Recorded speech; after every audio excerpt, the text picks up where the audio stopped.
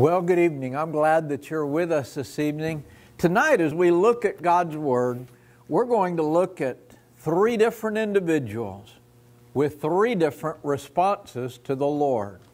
One is a believer that walked away from the Lord, and as we'll see tonight, will walk back to the Lord.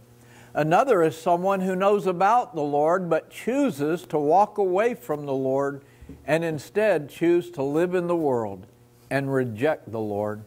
And then the third is one that needs to receive the Lord and chooses to follow. Where are you tonight with the Lord? Let's begin with a word of prayer. Father, I pray tonight that every one of us will look at our own relationship with the Lord, where we are and where we need to be. Father, we pray tonight for those who need a healing touch upon their lives. Father, I pray for those who Father, have been discouraged and need encouragement. Father, I am thankful for the new Bible study class that we're able to open up to encourage people that needed some encouragement. Father, I'm thankful for the many folks that are coming back to the Lord's house. Father, I pray for those that are in quarantine right now. Father, I pray your healing hand would be upon them. And now, Jesus, there are people watching tonight. They need a touch from you as well. Father, they may need encouragement because of family, because of finances, or, Father, some other thing in their life. And now we pray all these things in the wonderful and powerful name of Jesus, lifting our petitions up to you. And we pray this in Jesus' name. Amen. Give thanks to the Lord, our God and King. His love endures forever. For He is good, He is above all things. His love endures forever. Sing praise, sing praise. With a mighty hand, with a mighty hand and an outstretched arm. His love endures forever. For the life that's been reborn, His love endures forever. Sing praise, sing praise, sing praise, sing praise, sing praise. Forever God is faithful. Forever God is strong. Forever God is with us. Forever, forever.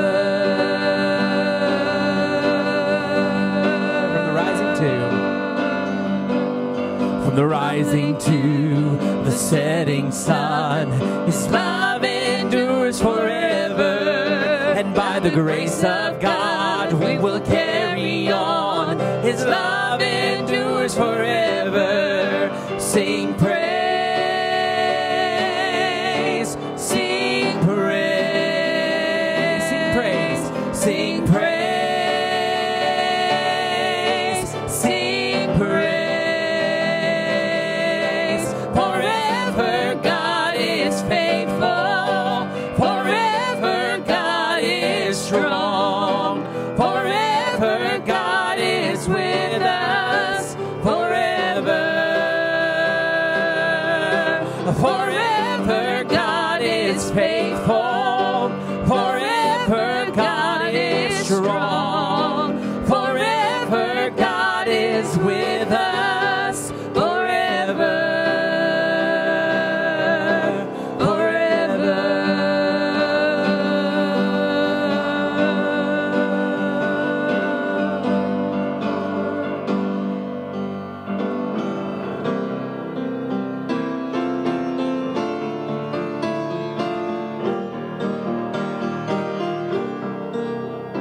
Give thanks with a grateful heart. Give thanks to the Holy One. Give thanks because He's given Jesus Christ, His Son.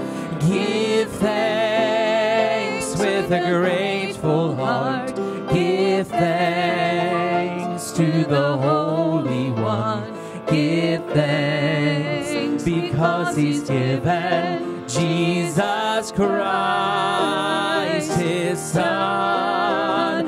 And now let the weak say, I am strong. Let the poor say, I am rich, because of what the Lord has done for us. And now let the weak say, I am strong. Let the poor say, I am rich, because of what the Lord has done for us. Give thanks. Give thanks. Give thanks.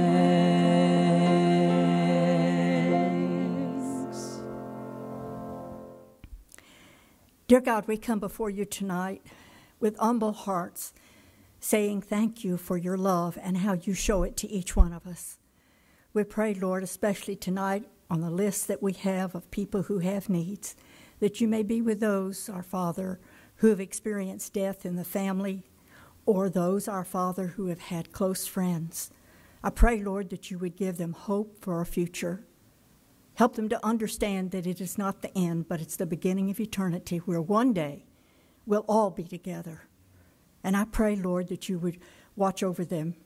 May your Spirit be very close to them. I pray, Lord, for those who have medical problems, that you'll be with them as they have to make decisions. And even, our Father, as the doctors do their work, I pray that they may have your wisdom as they make a diagnosis and as they continue to do the surgeries. Help them, our Father, that they will think of the best for the people. And I pray, Lord, for each of those that we have known and still do know that are depressed. In this particular time, Lord, it's been very difficult for so many of our seniors, and I just pray that your Holy Spirit will be very close to them. Help them, our Father, that they will turn to your Scripture and that they can feel the peace that comes from reading and from knowing in a relationship with you.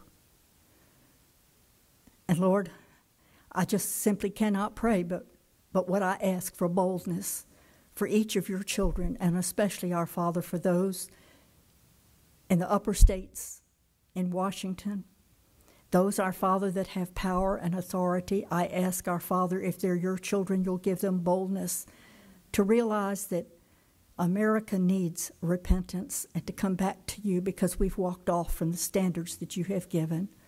And I ask, Lord, that we might even have a revival, that it could spread, and that our relationship to you, our Father, would come to each one of us as a priority. I pray, Lord, that we'll each turn inside of our own hearts and look way deep and see if that relationship is as it should be. And if not, Lord, help us to come close to you once again and be your children, because obedience brings blessings, and disobedience, our Father, brings judgment.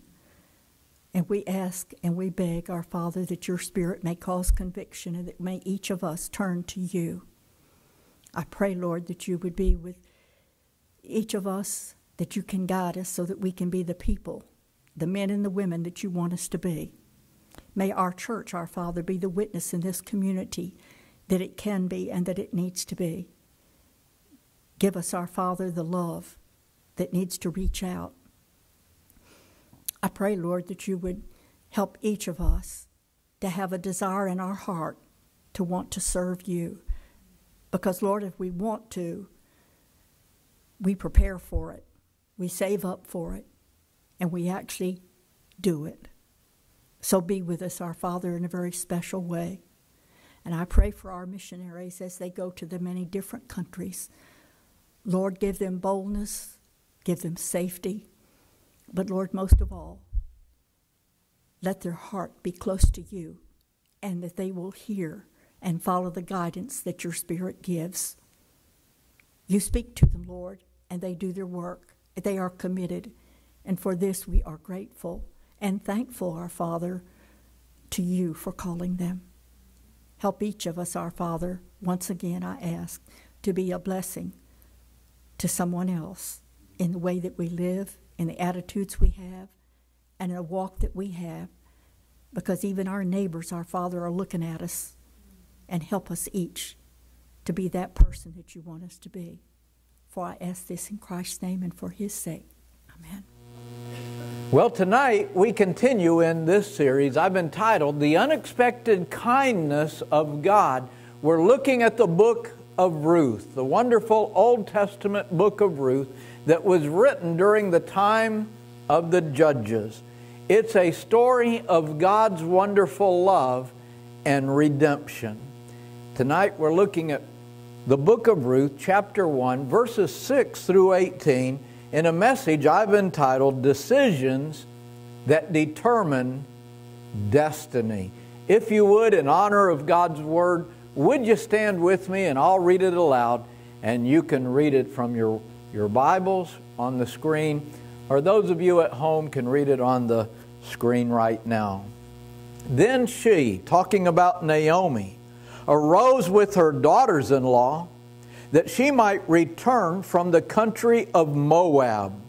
For she had heard in the country of Moab how that the Lord had visited his people in giving them bread. Wherefore she went forth out of the place where she was, and her 2 daughters-in-law with her.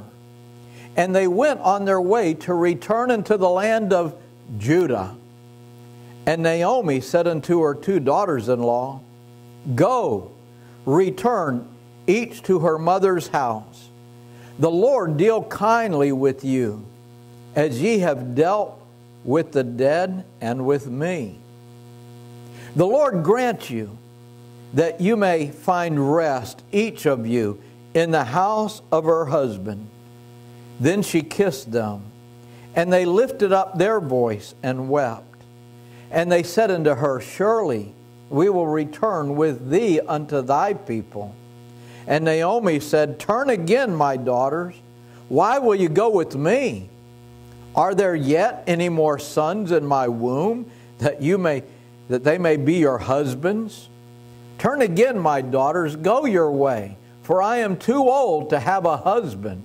If I should say I have hope, if I should have an husband also tonight, and should also bear sons, would you tarry for them till they were grown?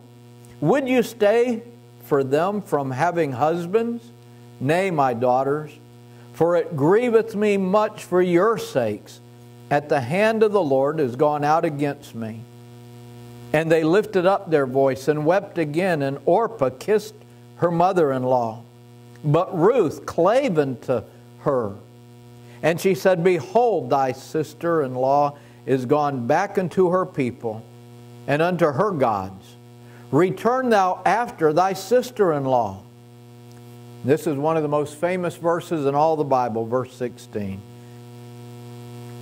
And Ruth said, Entreat me not to leave thee, or to return from following after thee. For whether thou goest, I will go, and where thou lodgest, I will lodge. Thy people shall be my people, and thy God my God. Where thou diest, will I die, and there will I be buried. The Lord do so to me, and more also, if I ought, but death part thee and me. When she saw that she was steadfastly minded to go with her, then she left speaking unto her.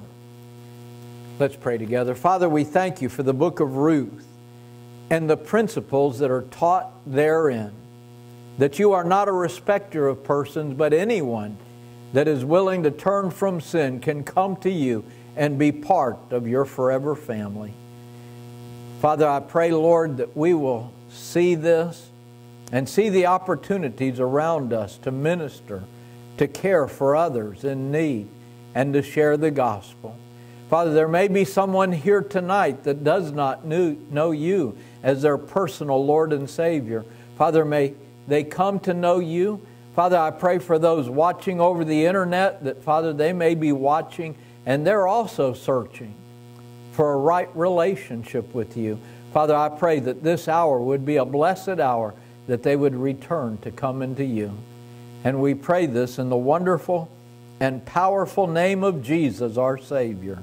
Amen. You may be seated. Well, the book of Ruth opens with a tragedy, but then when we get to the end, we see that it will end with a great victory. The book of Ruth is truly a rags to riches story of a young woman. And it shows us just how destructive it is to move away from God and leave the principles of God's Word. Some have called the book of Ruth a love story. We talked about that last time we were in the book of Ruth. A love story. A lot of people will think it's a love story about Ruth and Boaz, when in truth, it is a love story about God and you and me. Not only you and me here in this place or even watching over the internet. Friend, listen to me. God loves all people. It doesn't matter who they are, what language they speak, or where they are. God loves all people. And if you're here tonight, I want you to hear me. God loves you.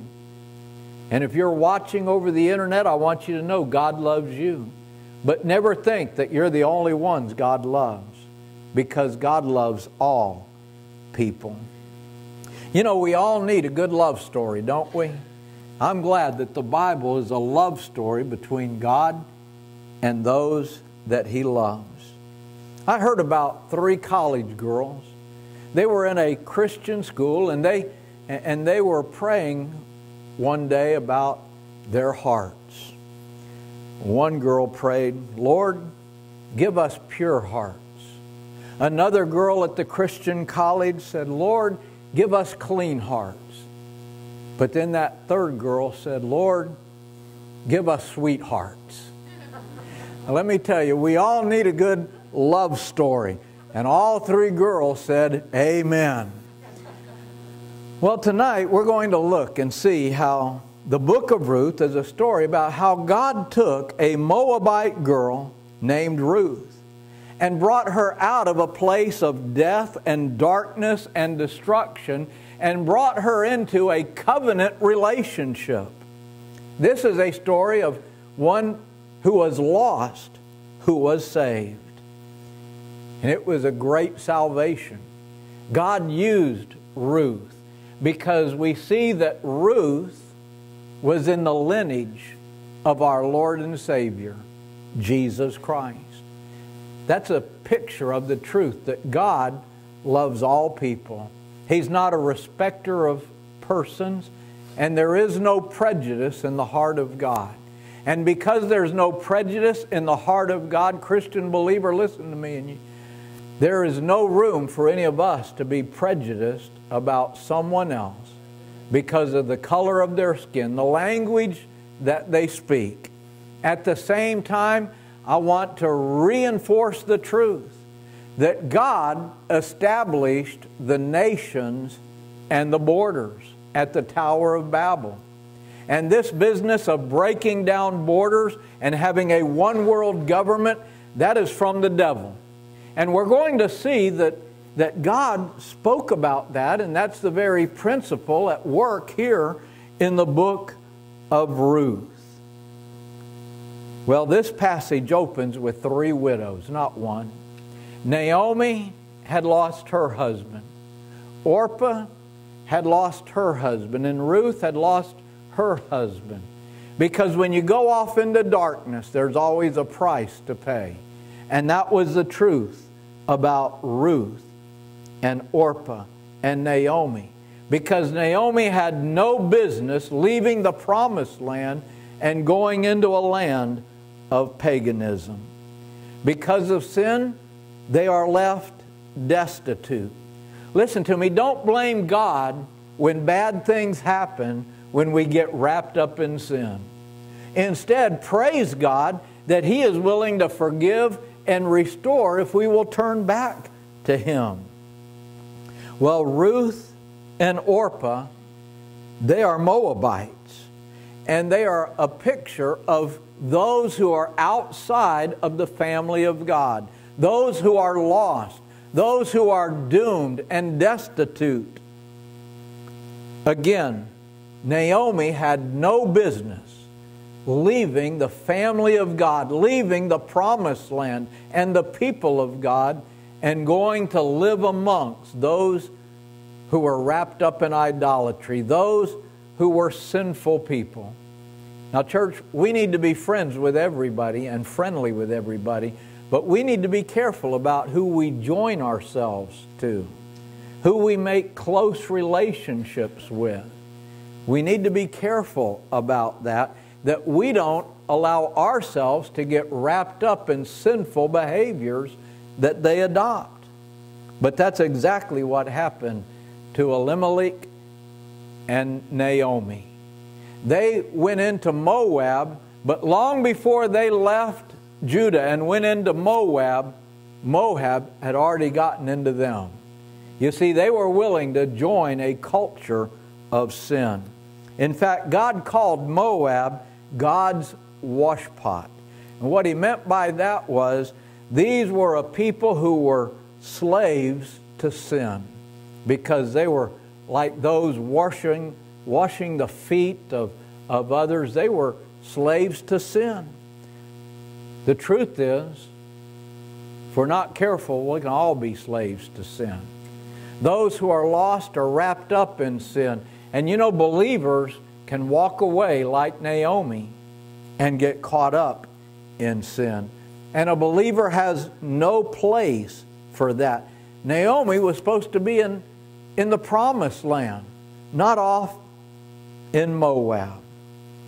But the fact that Naomi was getting up to leave Moab and return to the promised land is a picture of repentance.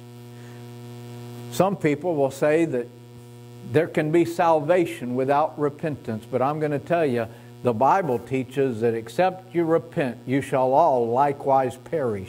Again, that's not the word of the pastor, that's the word of our Master, Jesus Christ. Repentance is the same thing as belief. You don't really believe if you're not willing to repent. Repentance is not what saves you. We are saved by God's grace through faith. But if we really do place our faith in the Lord and receive His grace, there's going to be a changed life. There is going to be a repentance from sin. Well, let's take a look and unwrap these verses. Now, let's look first of all, because there is one widow in the place of defeat in verses 8 through 13. Naomi, again, is a picture of a child of God who has moved away from her Lord. And so Naomi leads the journey, but she has decided to repent and turn back to Israel. Let's first of all look at the cause of her defeat. It can be traced back to her decision to leave the promised land, which again was against the commandment of God. Joshua 23:7 warns that you come not among these nations, these that remain among you. Yet Naomi chose the forbidden path to Moab. Her action is the equivalent of denying one's faith. Church, every day we have decisions to make.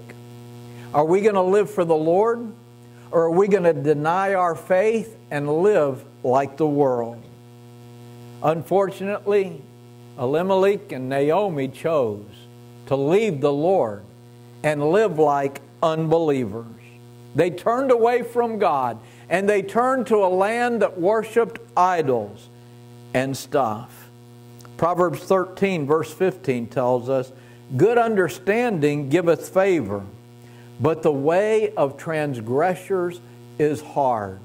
Listen, if you want to live a hard life, move away from the Lord and begin living like the world. Friend, that's not going to bring you happiness and joy. It will only bring destruction.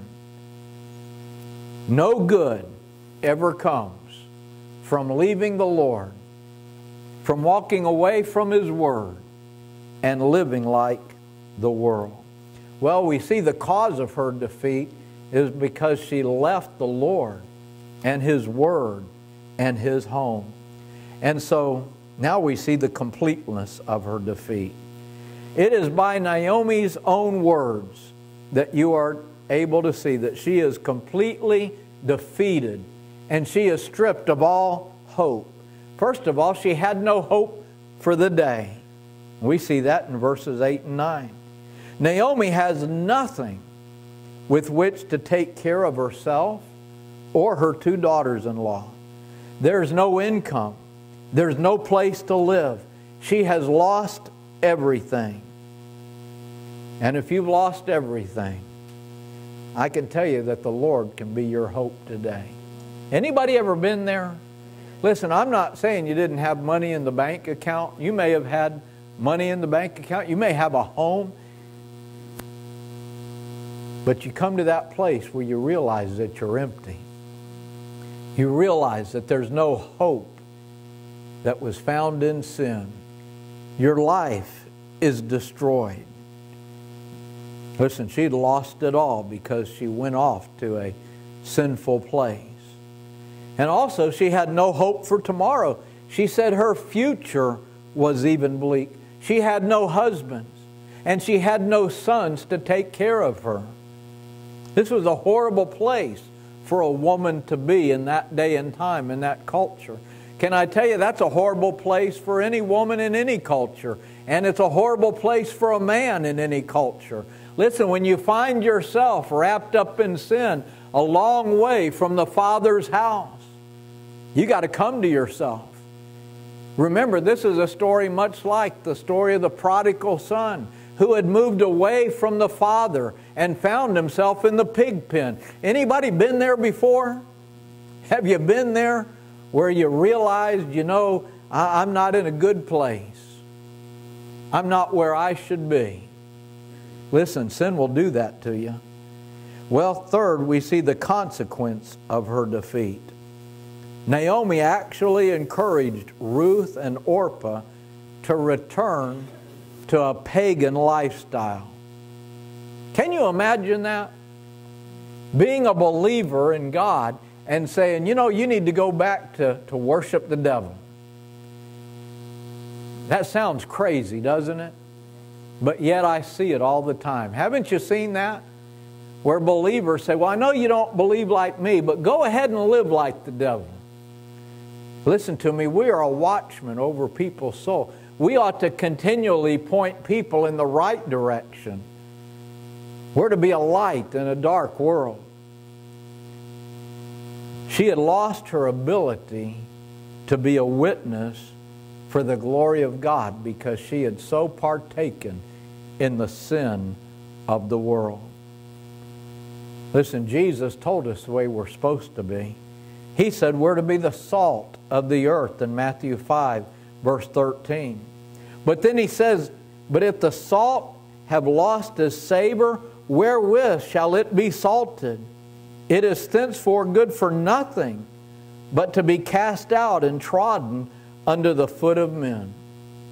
You know, there was a time in this nation when Christians were respected and pastors were highly respected. I remember when I first went into the ministry in my 20s that the non-Christian doctor never would charge the pastors in the community. He still had high respect for them. And then came a fellow named Jim Baker. Y'all know what I'm talking about? And the sin that he got wrapped up in, and the prosperity gospel of wanting money more than wanting the Lord. Let me tell you something. This old world lost respect for pastors and Christians. And they not only saw it once, but they saw it repeated in other high-profile preachers. Listen, we need to be careful because We may not be a high-profile Christian, but somebody's watching us. It may be that grandchild. It may be that nephew or niece. It may be that family member or that neighbor. They're watching us. And we need to be careful about how we live, because when the salt loses its savor, it's good for nothing but to be thrown out and trodden under the feet of men. What we are seeing going on in America right now is a repeat in many ways of what we saw in communist Russia. You see, there was a Christian leader named Rasputin, who is often been referred to as the Holy Devil. He got involved in the royal family and led them into sin. And the people hated the church because of that. And it gave rise to a communist revolution. I'm going to tell you something. Here in America, Christians need to rise up. But as we rise up, listen to me, we better be light in the darkness. We are not saved by our works. But if we are saved, they should see our works and give glory to God. Listen to what Jesus went on to say. Neither do men light a candle and put it under a bushel, but on a candlestick, and it giveth light unto all that are in the house. Let your light so shine before men that they may see your good works and glorify your Father which is in heaven. Church, again, we're not saved by good works, but we are saved unto good works. Because if we want our witness to be powerful, we need for people to be able to see it in our works and our lifestyle. No child of God should ever be guilty of hindering someone else from coming to the Lord. Well, I need to move quickly because now we see another widow in the place of departure. You see, Orpah is a picture of a lost person who looks at the things of God and then turns away from God and decides to live for the devil. Listen, she wasn't necessarily a bad person the way the world would judge bad people. Do you see how she loves Naomi? She was probably a very sweet person. But she chose to live for the world instead of living for the Word of God. I heard about a young mother who was encouraging her daughter who was not acting like a Christian and said, "Sweetie, don't you remember about how you're supposed to let your light shine?" She said, "Mama, my light got blown out a long time ago." Well, somehow, because Naomi's light had got blown out, Orpah turned away from the things of God and went back to live for the devil. Orpah was rocked by her reality. Listen, Naomi describes in graphic detail the difficulties these widows faced. And because of the way she talked about how that she could not have another son that they could be married to, that's an important point because it deals with something we're going to be looking at later called the kinsman redeemer. You see, in that culture, when a man died, there would be someone else in the family that would join up to help the widow. But Naomi says, there's nobody to help you, Orpah. Listen, she looked at her circumstances instead of looking at the Lord and decided it was in her best interest to go back and live amongst her people. Well, she returned to her relatives. Often family ties and affections are a hindrance to people coming to follow the Lord. They think, what will my family think if I became a Christian? How would my friends think about me if I really became a Christian? And so Orpah turned back to live for the devil. And she remained in her religion. Evidently, even after she had heard and seen the things of the God of Israel, her idol worship was more important than living for the God of the Bible. Orpah is indeed an Old Testament picture of a lost person. Well, third, we see a widow in the place of decision.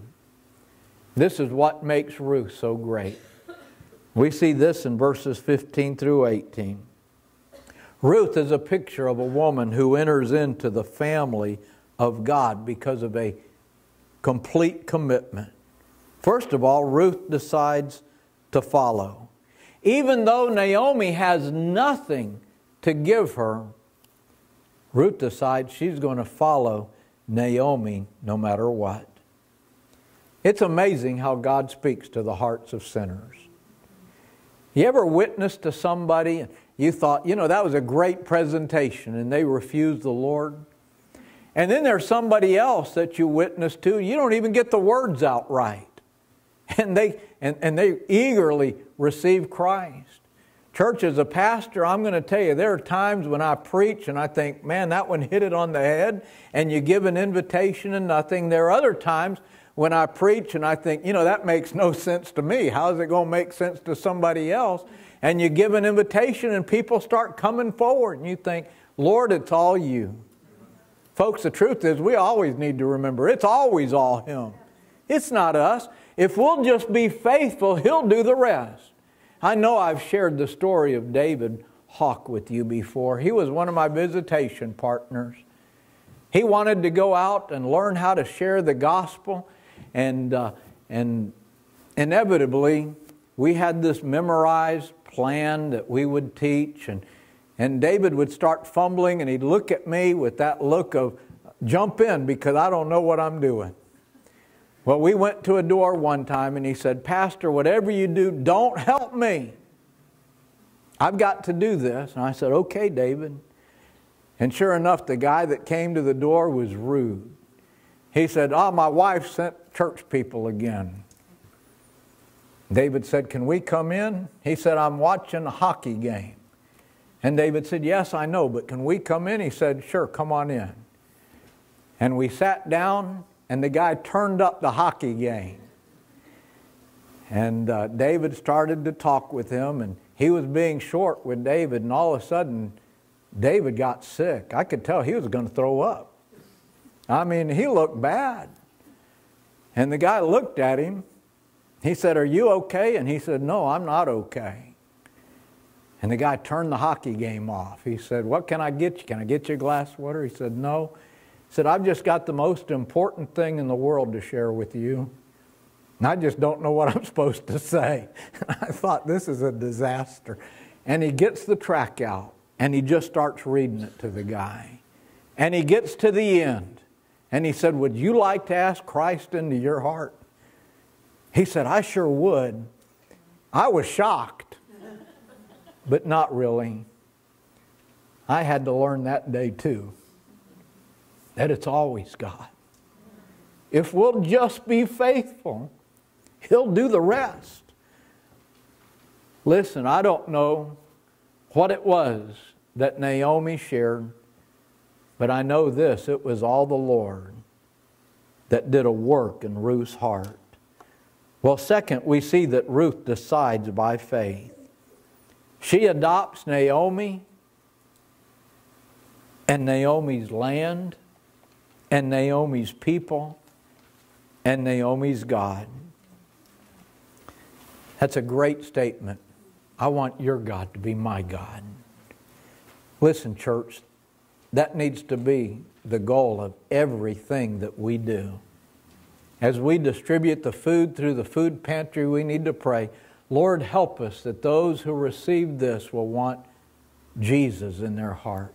As we share a hot meal over Thanksgiving, as we give away the clothing through the clothing ministry, as we build a wheelchair ramp, or as we're out just witnessing. The Bible says, for by grace are you saved, through faith. And that not of yourselves, it's the gift of God, not of works, lest any man should boast. Listen, it was by faith that Ruth came to receive the Lord.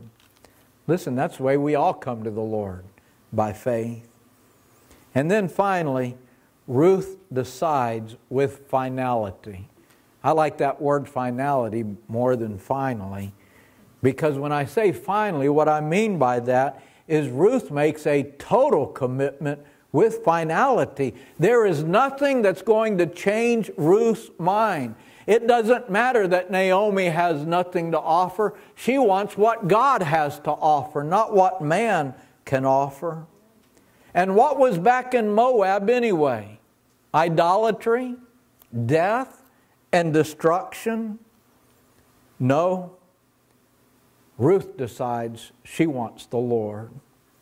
Well, let me conclude, because this story teaches us that our decisions will determine our destiny. Naomi's decision to return back to God would determine her destiny. She came back with absolutely nothing, but God would reward her repentance.